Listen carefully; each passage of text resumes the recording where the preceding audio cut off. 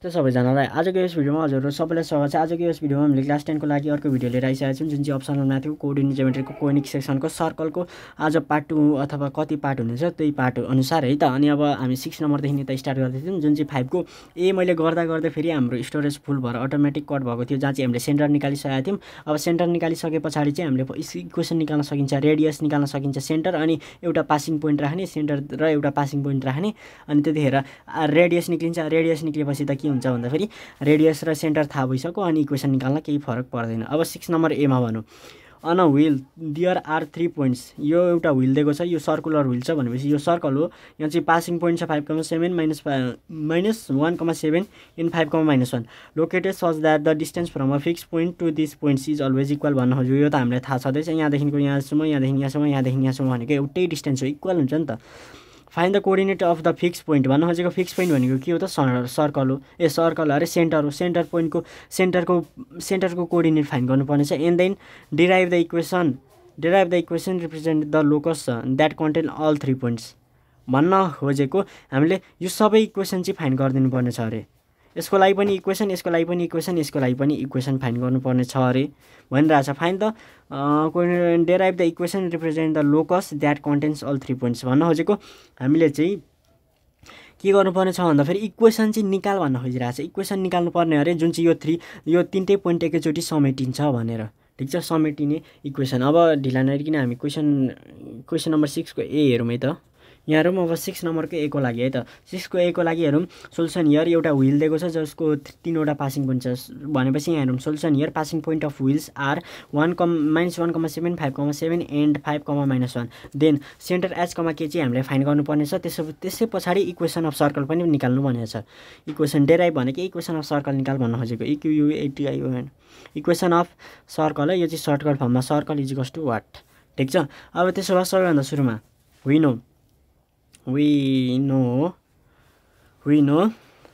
यहाँ में r square is equal two h minus minus त छदैछ यहाँ -1 र यहाँ माइनसको फर्मुलाले प्लस h-1 को होल स्क्वायर प्लस के -7 को whole square is equals two अझै h-5 को लागि होल स्क्वायर प्लस के -7 को पनि होल स्क्वायर अझै इज इक्वल टू के पनि लेख्न सक्यो भन्दा फेरि h-5 को होल स्क्वायर प्लस के +1 को चाहिँ के छ त होल स्क्वायर। यो लेख्न पाइयो कि पाएन त, किनकि r स्क्वायर भनेको यो बराबर चाहिँ रेडियस बराबर चाहिँ यहाँसम्मको यो डिस्टेन्स अथवा यो डिस्टेन्स अथवा यो डिस्टेन्स सबै इक्वल हो कि नि त हो, त्यही त यो लेखेको त। और अब यहाँहरुमै यहाँनिर हियर टेकिङ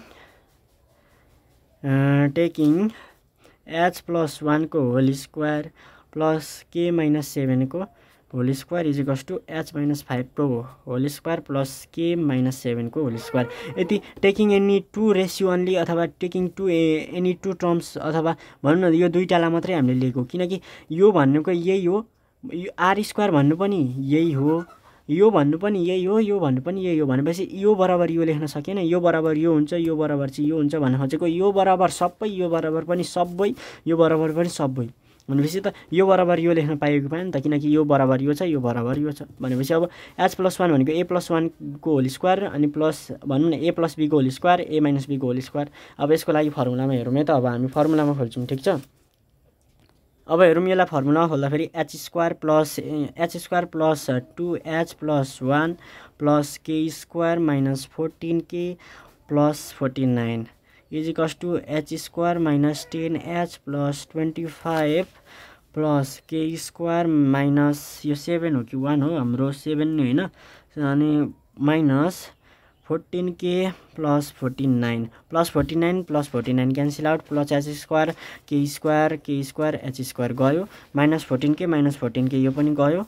अब यहाँ हेरौँ 2h+1 इक्वल टू यहाँ कति आयो भन्दा फेरि -10h प्लस 25। अब यहाँ हेरौँ है यो यता आउँछ। अब 2h plus 10h is equals two 25 मा यो 1 यता जाँदा 25 मा -1 भनेको 24 2h प्लस 10h भनेको 12h is equals two 24। h को भ्यालु कति आयो 12 1 12 12 2 24 भनेपछि h को भ्यालु 2 आयो। अब एगेन हामीले के गर्न सकियो भन्दा फेरि एजी यहाँनिर हैन अर्को पेपरमा गर्दा पनि हुन्छ, यही गर्दियौँ न। एगेन एगेन अब हामीलाई थाहा छ यो र यो लेखिदिउँ न यो बराबर यो पनि त हो नि त भनेपछि एगेन h - 5 को होल स्क्वायर प्लस k - 7 को whole square is equals to h - 5 को होल स्क्वायर प्लस k + 1 को के त होल स्क्वायर भनेपछि अब यसको a + b a - b मा म खोलिदिइहाल्छु है त फर्मुलामा।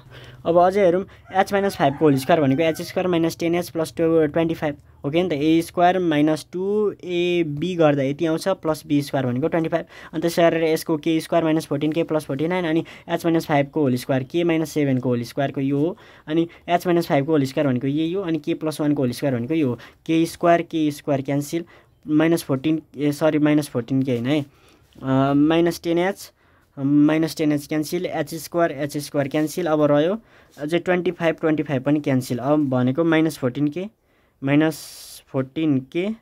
+ 49 इज इक्वल्स टु कति रह्यो भन्दाखेरि यता 2k + 1 भनेपछि अब यहाँहरुमै यसलाई म अझै यता लेखिदिन्छु -14k + 49 is equals to 2k + 1 अब यो +1 लाई यता ल्याइदिउँ -14k यता लगिदिउँ भन्न खोजेको 14k + 2k is equals to 49 - 1 भयो कि भएन। अब 14 + 2k भनेको 16 k इज इक्वल्स टु 49 - 1 भनेको 48 16 1 जा 16 16 3 जा 48 k भनेको कति रहेछ 3 भनेपछि h को भ्यालु 2 k को भ्यालु 3 आयो। ठीक छ अब h कमा के आइसक्यो अब रेडियस निकाल्न के छ र हामीलाई रेडियस निकाल्न त h कमा के भनेको कति रहेछ h भनेको 2,3 रहेछ। अब यहाँदेखि जुन पोइन्टको यसलाई र यसलाई गर्दा पनि भयो यसलाई र यसलाई जसलाई गर्दा पनि रेडियस निकाल्दा भयो। अब यहाँहरुमै अब अर्कोको लागि यहाँहरुमै since r² is equals to यहाँहरुमै एउटा रिलेसन लेखिदिउँ न यहीबाट हामीले एउटा रिलेसन लेख्नु पर्ने हुन्छ h + 1 को होल स्क्वायर प्लस k - 7 को भन्न खोजेको h + 1 को होल स्क्वायर छ अरे अनि प्लस k - 7 को चाहिँ के छ त होल स्क्वायर। अब r² फाइन्ड गरिदैछ नि त अब h को भ्यालु हामीले फाइन्ड गर्यौं 2 + 1 को होल स्क्वायर प्लस k भनेको कति फाइन्ड गर्यौं 3 - 7 को होल स्क्वायर। अब 2 + 1 भनेको 3 3 को होल स्क्वायर 9 प्लस 3 - 7 भनेको 4 4 को होल स्क्वायर भनेको कति त -4 हुन्छ -4 को होल स्क्वायर 16 पोजिटिभ आउँछ किनकि नेगेटिभ हटाइदिन्छ स्क्वायरले 16 + 9 भनेको 25 भनेको r²। देयरफोर r² भनेको चाहिँ 25 आयो r² भनेको 25 हो।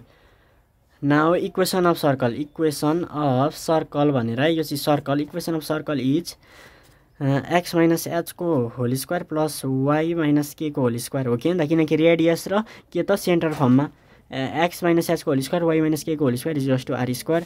x नै h भनेको 2 को whole square plus y y नै के भनेको 3 को whole square is equals to r भनेको 25। अब यसलाई फर्मुलामा खोल्दा फेरि x² - 2 2 जा 4 x अनि अझै यसलाई गर्दा फेरि +4 plus y² - 6y plus 9 is equals to 25 हो कि नि त। अब 9 + 4 भनेको 13 यता जाँदा माइनस भयो। अब यहाँ हेरौँ x² plus y² - 4x - 6y 9 + 4 13 यता जाँदा 25 मा 13 घट्छ। अब x² plus y² - 4x - 6y 25 मा 13 घट्नु भनेको 12 यता आउँदा फेरि -12 इज इक्वल्स टु 0 यही नै हो रिक्वायर इक्वेसन अफ सर्कल। ठीक छ आजको यस भिडियोमा यति नै 6 को बी अरु जति पनि क्वेशन गर्न सकिन्छ त्यति क्वेशन गरौँ है त। So that's all for today's video.